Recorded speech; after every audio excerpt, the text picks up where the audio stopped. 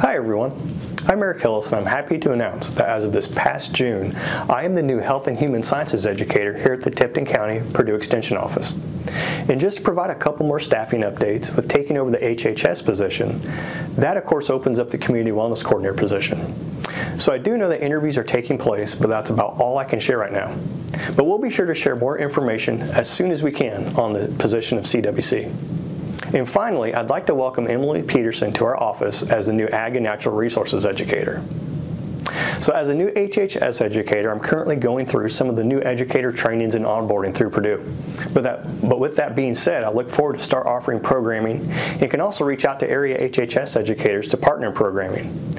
So if you have an interest, please contact me by phone or email. Now looking ahead to September, there are a couple dates that I want to mention. The first, of course, is the Tipton Pork Festival taking place September 8th through the 10th. Our office will have a booth in the commercial tent, so come by and see us. We will have different materials available and would love to chat. The other date is September 20th. From noon until 2, the educators and hopefully our new CWC will be eating lunch at East Street Provisions. So buy your lunch at East Street and sit down and eat with us and ask questions or share any ideas you may have about programming.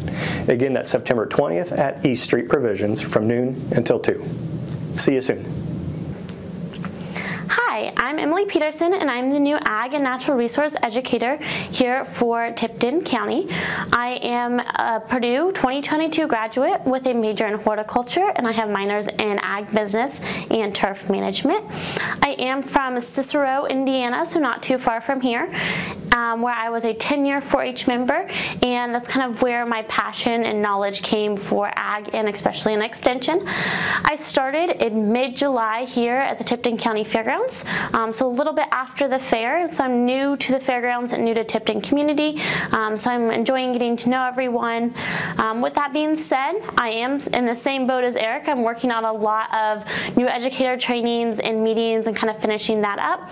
And so with that, I'm hoping to start on some programming and getting out into the community a little bit more.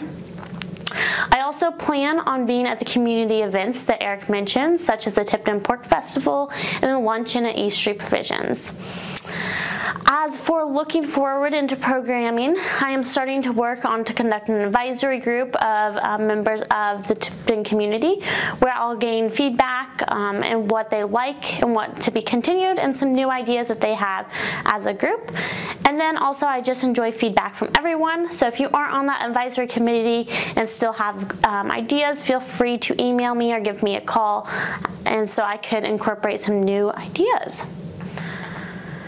So going into the winter months, I'm looking at those programming and trainings that I need. So I'm going to become a PARP certified, so I could host events where they have PARP credits at those. I'm also working on gaining education and training with the Master Gardeners, where I'm hoping to become a host county for the new Master Gardener training here in the spring.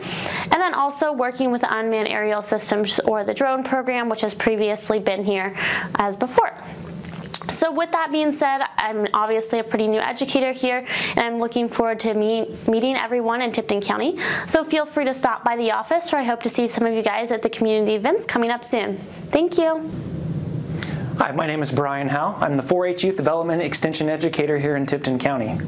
Well, we've made it through another summer, another great county fair, and we were well represented at the Indiana State Fair. We had several exhibitors participate in livestock grand drives on the various weekends of the State Fair. Many of the building projects received blue or blue special merits, and one photography project was even selected to be on display at the State 4-H office throughout the next year on campus. So congratulations to all those exhibitors. Thank you to all the volunteers, parents, and youth who worked so hard to make this 4-H year a successful one. There are still several county and state fair projects that were left here in the office. Please be sure to swing by and get those as soon as possible because we don't want those to be damaged by accident. September is usually a bit of a reset month as we finalize some of the things from the summer and we make some plans for the fall and beyond. So that doesn't mean that there aren't some 4-H activities happening. A few clubs are still meeting and planning for their fall events, including Achievement Night, which will be held in November. The Area Livestock Skill-a-thon contest will be held in Grant County on September 16th, and several youth from both schools in Tipton County will be participating in that. Thank you to the ag teachers at both schools for organizing those teams and the volunteer helpers that are also helping out with that. I will be at both Tri-Central and Tipton Elementary Schools this month conducting some fun and educational science activities in different classrooms.